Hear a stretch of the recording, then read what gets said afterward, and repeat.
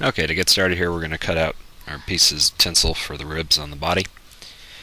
Just using some medium flat and some uni lace.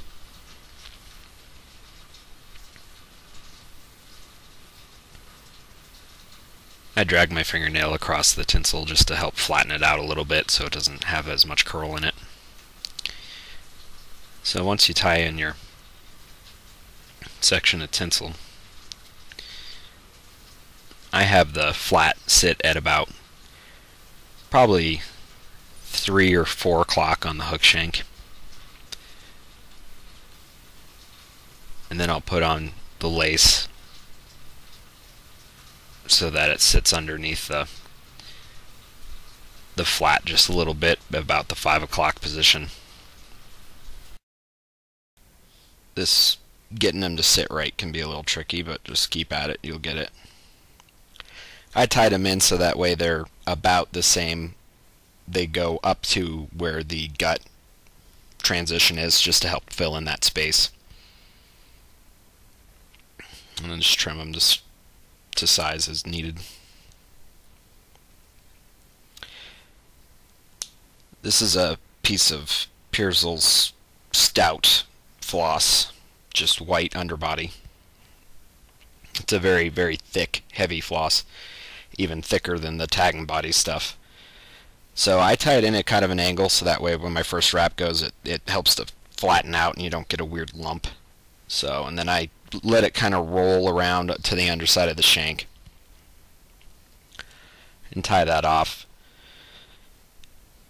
Gonna cut it right up to the gut just to help fill in that space and create a nice transition.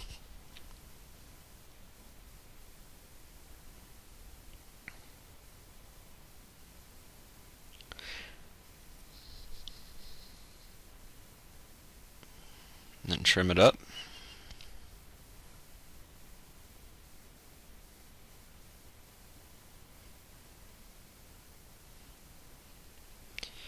And wind your thread all the way up to the head of the fly.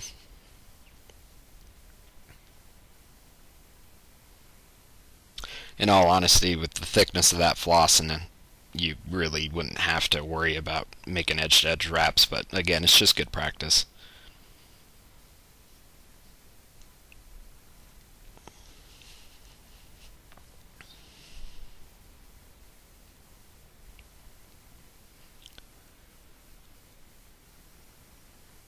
So now you're going to start winding that up, and I actually ended up winding some more of the thread onto the head so that way I wouldn't have as long of a piece in my way as I was working. Again, as you wrap, just put it in catch.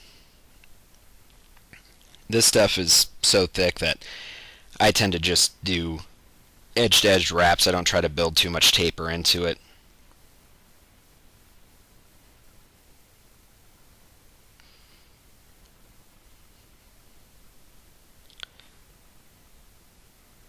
Normally I would, if I was going to build taper into it, I would just do the overwraps and then I would tie it off right up at this point, but this was something different that I tried this time, and I actually wound it all the way back down to help build up more taper.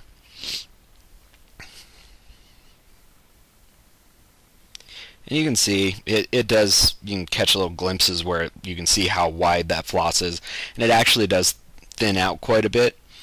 It's really thick, heavy stuff, which is nice for building up a body quick, especially when you're tying in hand. And you'll see that I just spiral wrapped it back because that floss is so thick and spongy that it doesn't matter because it'll just sink right in and you won't see any lumps and bumps because of it. And honestly, when I was like, oh, this isn't going to be good because the body section was all lumpy and just nasty. But once you actually put some good tight wraps of thread on it, it actually sucks up and it thins down perfectly.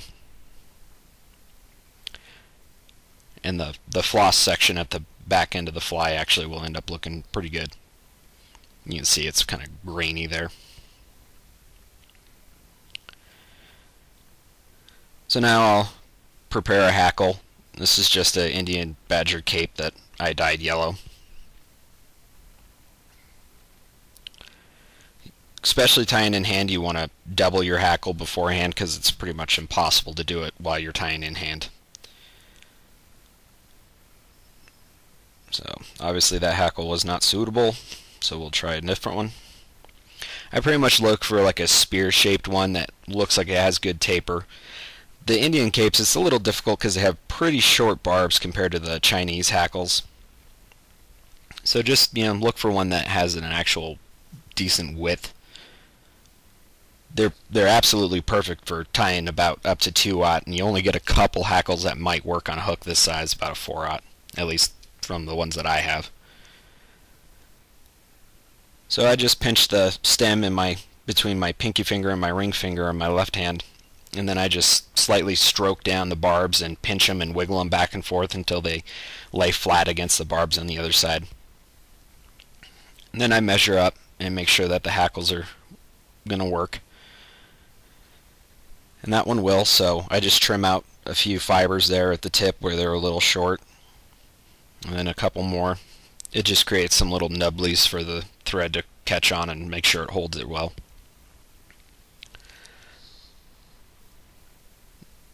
Now get a section of floss. This is JEC floss, Japanese Embroidery Center floss, Japanese Embroidery Company, one of the two.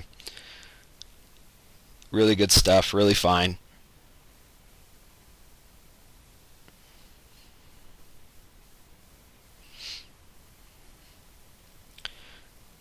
Go ahead and tie in that section there.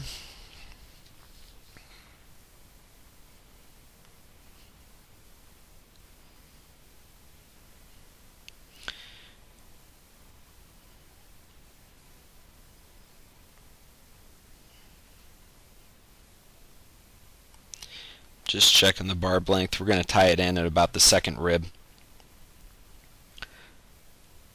So we're going to wind the floss section up to about where the seals first starts, and I like to do it so that way the second rib crosses over that transition point or somewhere around there. I'm not too worried about if it's specifically at this 1 millimeter back or 1 millimeter forward. I really don't care that much. Just try to get it rough ballpark. So once you wrap your section, go ahead and tie that off.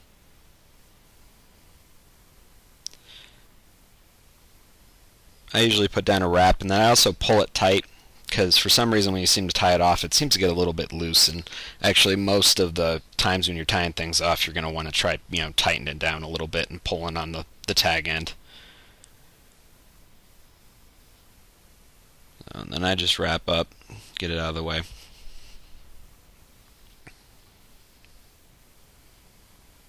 Burnish it a little bit.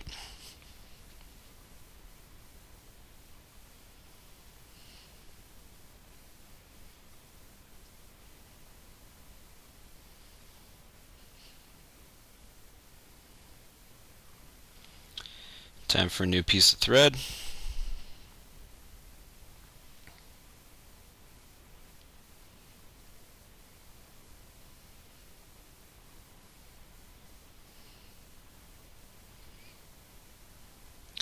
And bring the thread back down to the floss tie-off point where your seal's fur is going to start.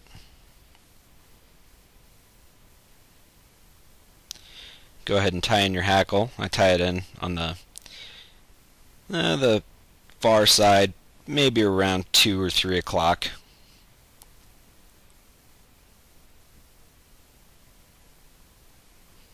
I just tie in the tip all the way up. And again, bring it back down. Like I said, that floss is so thick and spongy that you really don't need to worry about making nice wraps on that. It's my handy dandy little dubbing holder. So I take a clump of dubbing out and I break it up into little pinches, little size, small pinches that I would dubbing size pinches, and it looks like a huge glob. It actually really wasn't that much. It just must have been the light or something catching on that. But that way you have little nice pinch size pieces that you can pick up, because it's really a pain to try to hold the hook and grab a piece of dubbing and spread it out and get a little clump.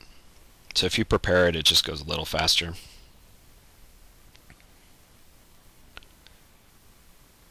You'll get little bits that wander down, and dubbing in hand is a little weird. I usually feed the thread between my pinky and my ring finger, and then that way I can hold the thread tight while I dub it with my thumb and index finger.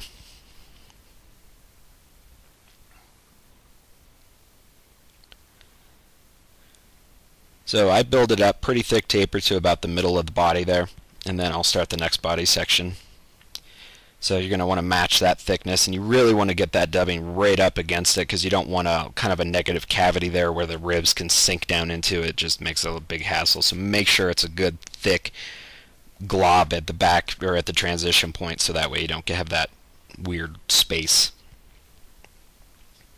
And then you're going to want to somewhat rapidly decrease your taper, so that way you decrease bulk up at the head, so that way all your bits and pieces for your wings will sit correctly. I actually needed a little tiny bit more. And that little bit of dubbing there is just enough to really cover the thread. So once you get to that point, you're going to want to start wrapping your ribs. So start with your leading rib, so the flat, and you really want to make sure you have all your pieces out of the way, so you're not over wrapping the lace or something and creating a lump there and changing where the lace is coming from. So just take your time and make sure you have everything lined up, and then wrap forward till you get to the throat. And sorry this is off camera, but pretty much all I'm doing is just a couple wraps down, and then again the issue with things loosening up, and I just tie it down and then pull it tight, and then run your finger over the body and kind of work it against the rib and make sure that it's tight on there, because if you don't do that, sometimes it'll come loose and those ribs will shift on you.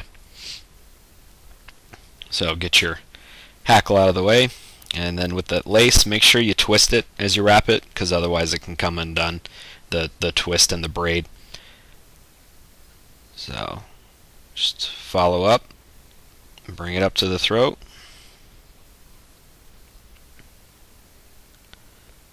and if you need to, you can just push stuff into place so it's proportionate.